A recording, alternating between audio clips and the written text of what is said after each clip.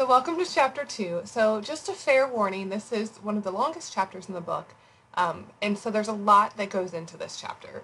This may be one that's a little bit more foreign to you in terms of just concepts and words that you've seen, because it goes into the science of a lot of the biological contaminants that we talked about. So just bear with me. This may be a chapter you have to go back and look at, take some notes, go back and listen to again, read in the book, etc. So if this seems a little bit odd to you, don't stress out. This is kind of a unique chapter with that. But we are going to look at the conditions that affect the growth of bacteria, the pathogens. So we talked in chapter 1 about viruses, bacteria, fungi, parasites being those biological contaminants. And so we'll talk in more detail about those, what illnesses they cause, how can we prevent them, and then we'll even look at toxins, and so plant toxins and other things like that. So let's start with looking at what a microorganism is. So these are small living organisms that we can only see with a microscope, and so I can't look at my beef and see how much E. coli is on there just by looking at it.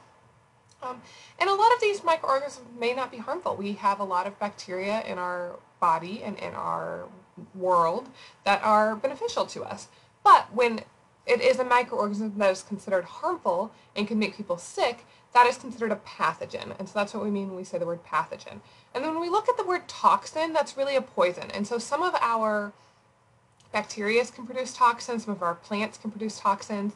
So just some things to think about when we move forward.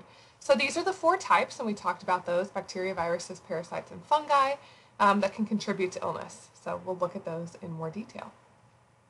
So how do we contaminate food? So if you don't wash your hands after going to the bathroom, sneezing or vomiting on food contact surfaces, don't do that.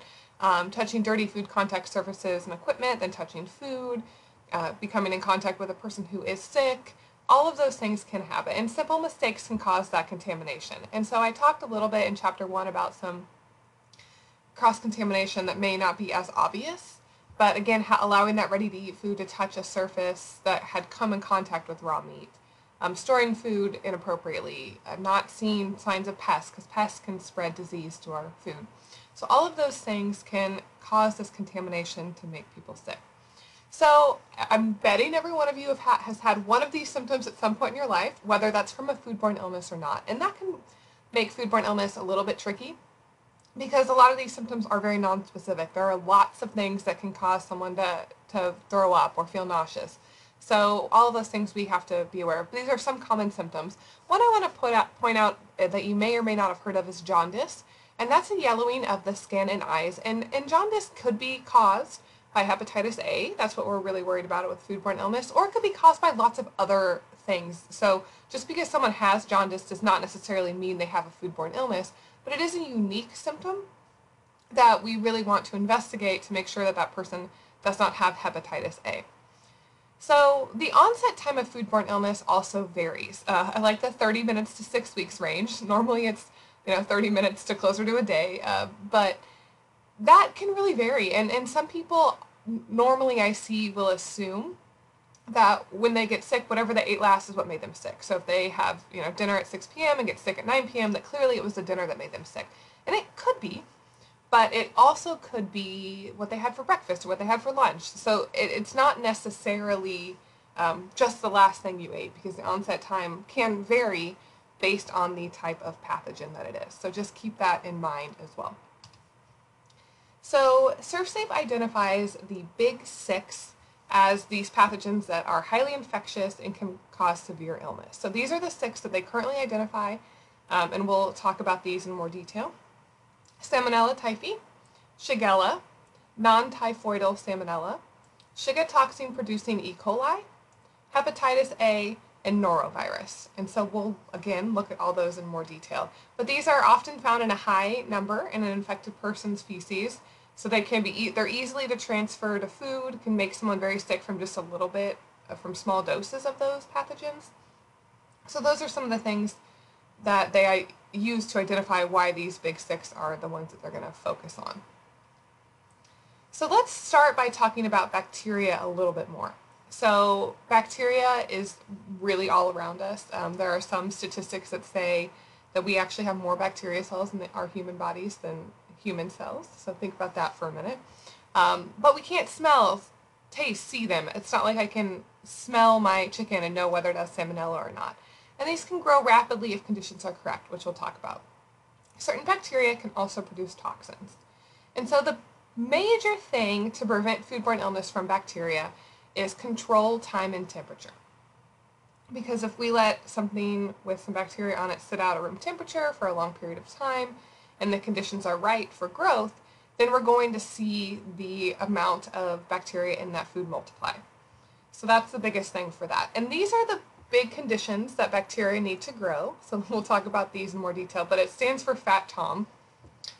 So let's look at these. So food. So most bacteria need nutrients to survive, and so TCS food tends to support the growth of bacteria better than other foods. And so if you remember back to chapter 1, and if you don't, pause this right now and go quiz yourself and look at the TCS foods in chapter 1.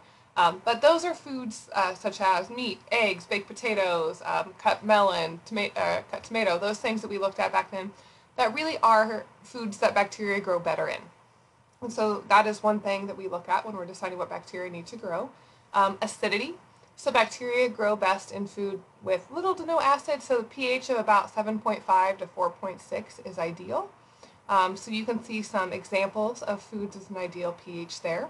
Again, this is something for the test, just to make sure you know that, if they asked you questions about, foods that had different pHs, one was 10, one was 12, one was 2, and one was 6, which one would be better for bacteria to grow? The pH of 6, the one in that range, is going to be the best to help bacteria grow.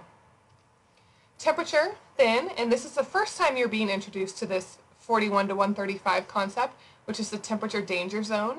You will see this several more times throughout the semester, but that's where bacteria grow best. They grow rapidly between 41 and 135, and they grow even more rapidly from 70 to 125. And so that's why we are really worried about letting food sit out, especially high-risk foods, at room temperature, outside on a hot day, because that's where bacteria growth is really going to happen the most rapidly.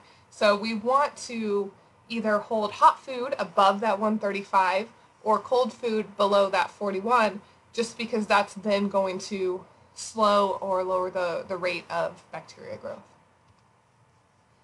So time is also a factor, so bacteria need time to grow in that danger zone. So the more time it spends in the danger zone, the more opportunity it has to grow to unsafe levels. So certainly leaving chicken out on the counter at room temperature for 20 minutes is very different than leaving it out for 4 hours in terms of bacteria growth. Oxygen, and this is the one that makes me laugh. Some need it, some don't, huh? So it's kind of helpful, but it is helpful from a scientific perspective to understand how to best control each type of bacteria, understanding, if does it need oxygen, does it not want oxygen, and so we can look at, these types of bacteria may thrive more under canned foods or things like that. So it's not super helpful for us on a consumer level, but it is just important to know from a scientific standpoint. And then moisture is the last one. And so bacteria tend to grow well in foods that have a higher level of moisture, and we measure that as water activity.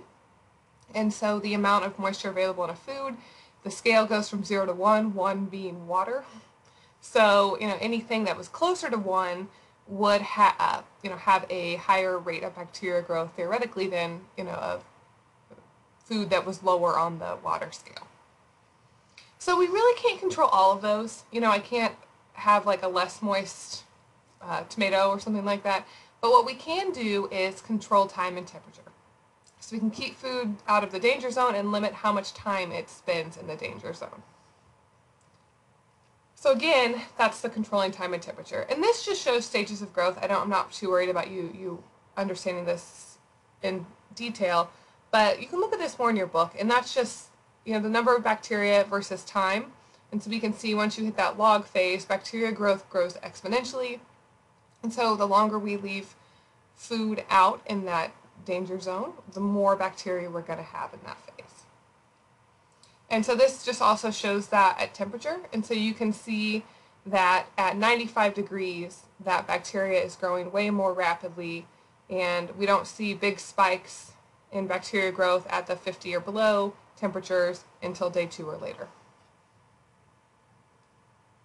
So one last thing about bacteria that's unique is that they can change into spores. And so spores can be found in dirt and can survive cooking temperatures and then can change back to a form that grows. And this is one thing we worry about with things like botulism as well. So that's just something to think about with bacteria, that we have to be careful. And that's sometimes why we have to be extra careful with our foods that grow in the dirt, or especially things like roots, like onions we have to be careful with, and things, just making sure we're not getting a lot of that dirt on our cutting board, etc. So these are the major foodborne bacteria, and we'll go through these in more detail. So don't get overwhelmed. There are a lot. It's tough.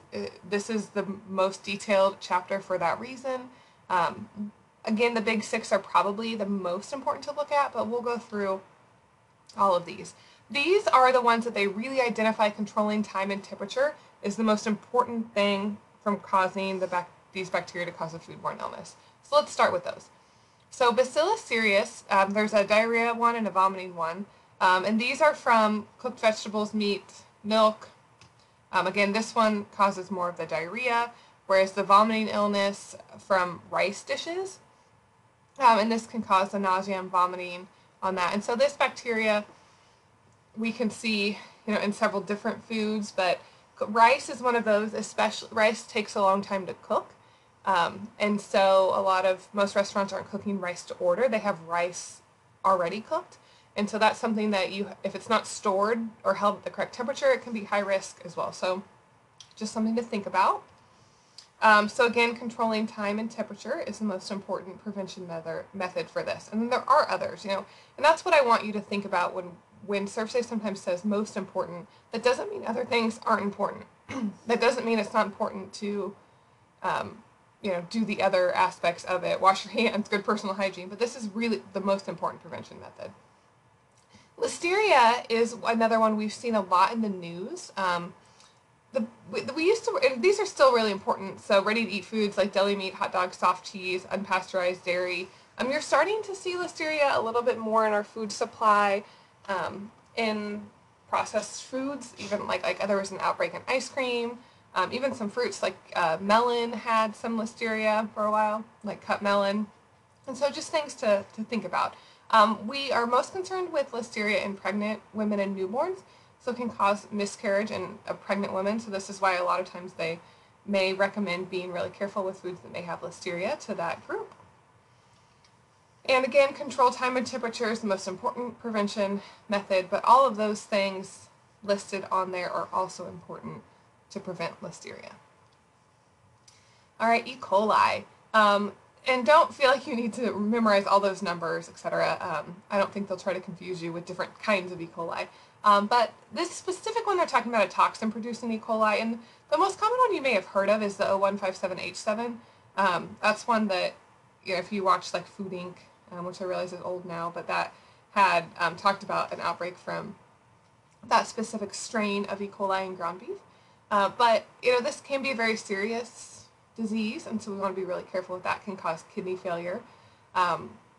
So ground beef and contaminated produce are the biggest places we see E. coli. And so again, controlling time and temperature is most important to prevent that growth further. But cooking food and especially ground beef, to minimum temperatures, trying to prevent cross-contamination, all of those things are definitely important as well. Our Campylobacter jejuni is commonly found in poultry and several other sources as well.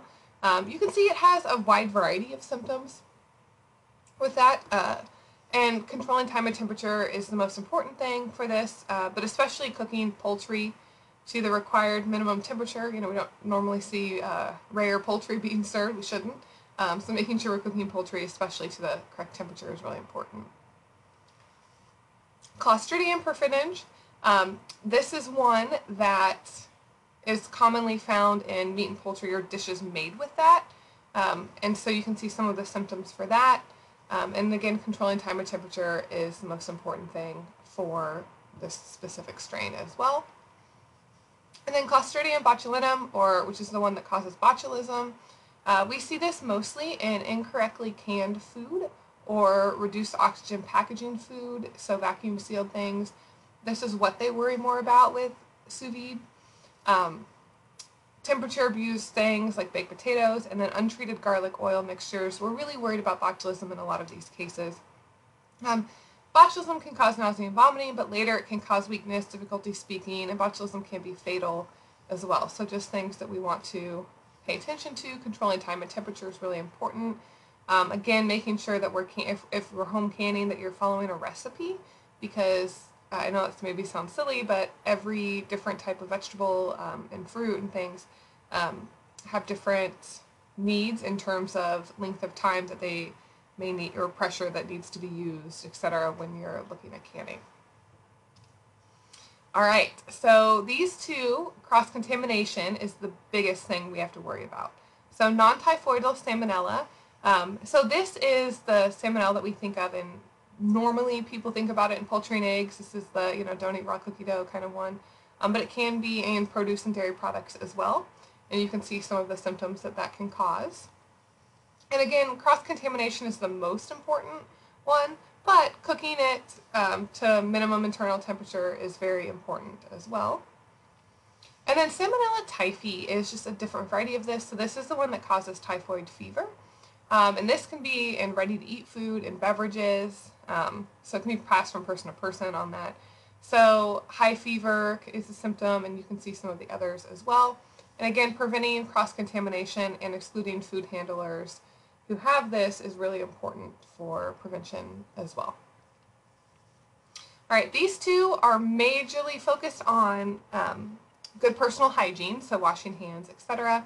So we have Shigella, which Shigella we see a lot in things that can be easily contaminated by hand. So they'll talk about like potato salad, tuna salad, or sometimes we'll see this if produce is washed with contaminated water.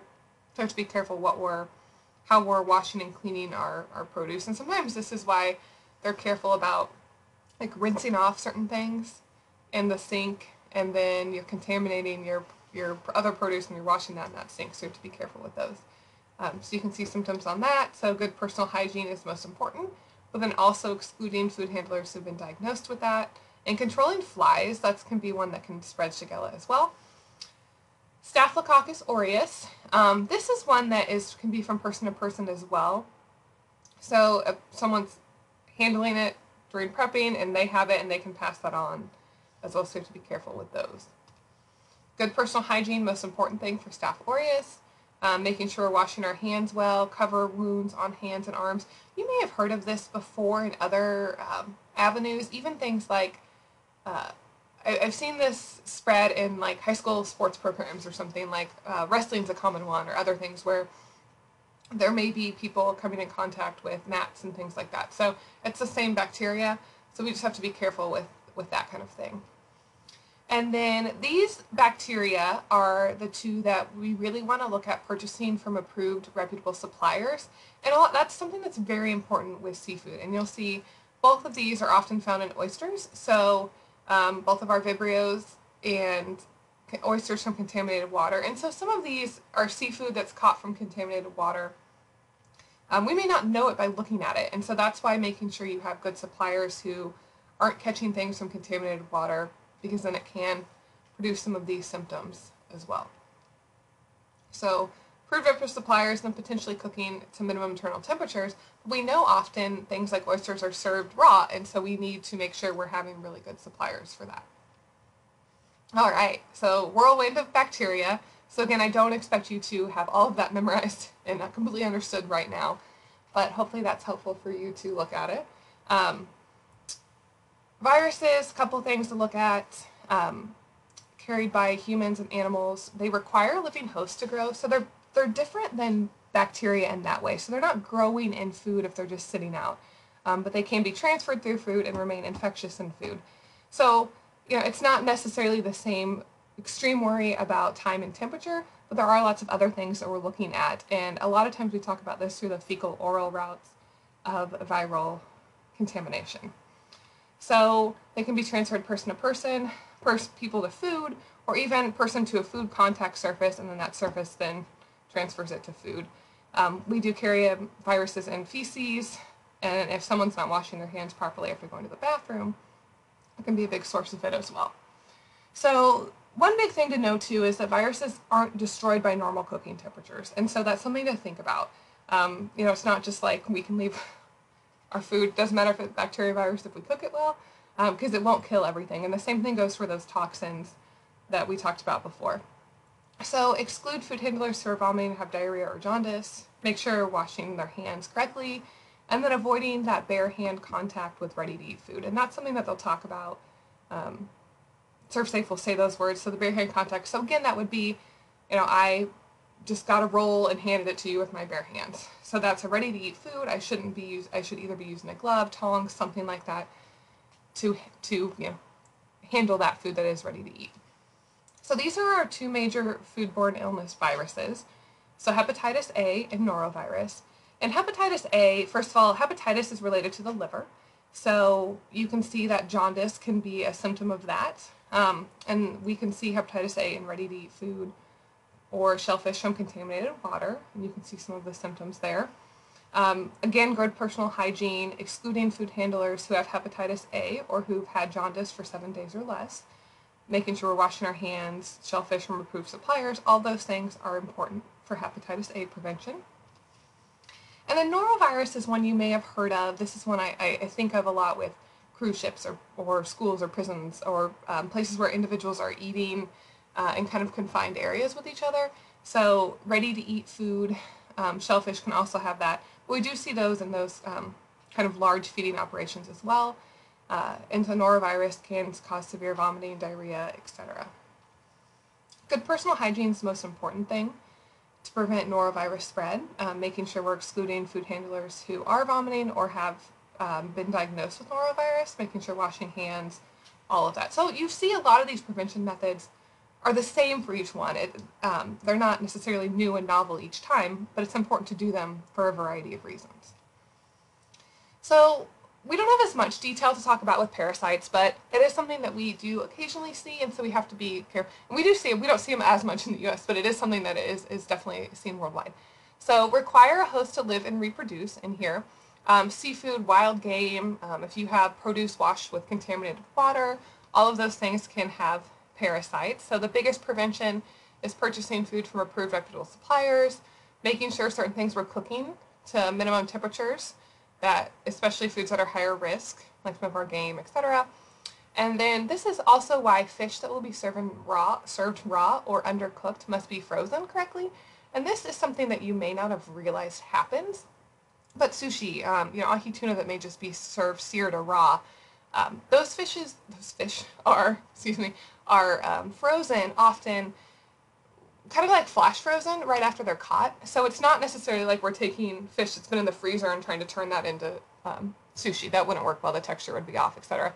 But they have methods that they can freeze it in a way after it's caught to kill off parasites and prevent that spread of parasites as well. These are some of the major foodborne parasites, and the biggest thing for these is approved reputable suppliers. All right, so our anisakis, you can often see in raw and undercooked fish, and so you can see some examples of those there. And we can see worms in that, so parasites are not pleasant to think about. But again, making sure we're cooking those and getting those from approved reputable suppliers is important.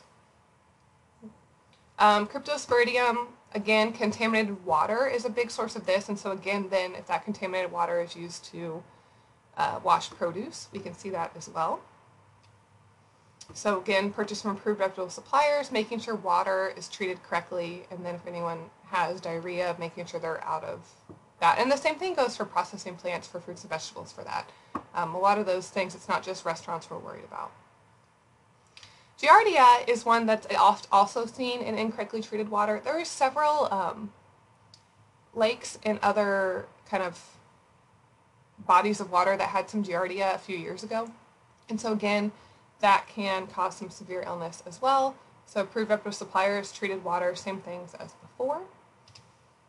And the Cyclospora, again, same thing. We often see it in produce like berries and lettuce, but it's very similar to the things we talked about in the last several parasites as well. Fungi is our last category. Sometimes they make them sick, sometimes we eat them, right? You have blue cheese, there are mushrooms, things like that. They can spoil food. So mold and yeast are two examples of that. So basic characteristics, they may produce toxins. They can grow well in most conditions. They do well in acidic food with low water. They're slowed by freezer cooler temperatures, not necessarily completely destroyed. And we do have to be careful with mold. There are certain molds that we can't just cut off. So, sometimes people will see bread with some mold and they'll just cut that part off. But that mold, and a lot of times, can actually create spores, and even if you don't visibly see it in other parts of the food, it can be in part of that food, and so we have to be really careful with that. Yeast can also spoil food quickly. This is a jam picture because oftentimes we'll see it in jam.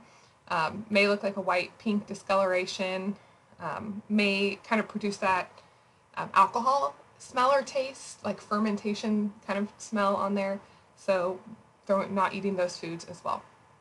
The last big category for this chapter is toxins, and so we'll have them in seafood, plants, mushrooms. Seafood toxins can't be smelled or tasted, so again, with a lot of them we have to be careful. We also can't destroy them by freezing or cooking, and so that's a big thing about toxins we have to be careful about. So we can see some naturally occurring in fish or from pathogens or fish that eat a lot of smaller fish. That toxin may build up. And then shellfish may eat algae that's toxic, so if it's in toxic water, we have to be careful with.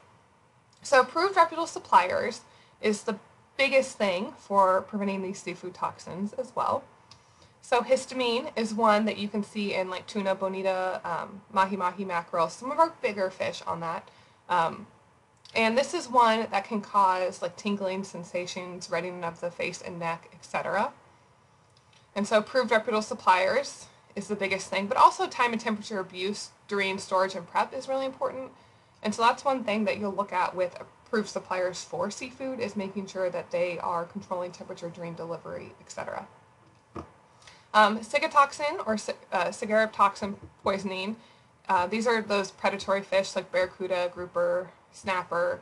This is a unique one that has reversal of hot and cold sensations. So nausea, vomiting, tingling, those kind of things.